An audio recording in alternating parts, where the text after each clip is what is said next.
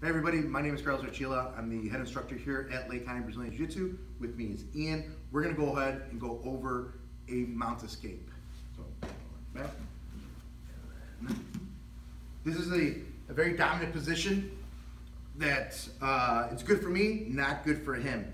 He's gonna go ahead and do an escape that we teach everybody pretty much on their first day, is the trap and roll. So what Ian's gonna do is gonna go ahead and trap one of my arms, trap a foot. He's gonna bridge up and roll.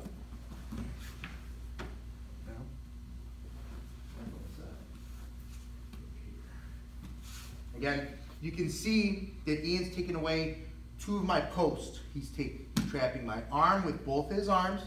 He's taking his foot on the same side and trapping my foot, so I won't be able to post out on it or anything or stop the roll. He's gonna go ahead and bridge up, and then he's just gonna go ahead and try to roll over his shoulder. Go ahead.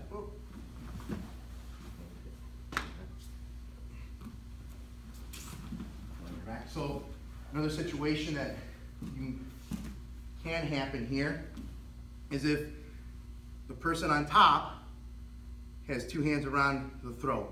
Okay, Ian can do the same thing, trap the arm, trap the leg on that same side, bridge up and roll.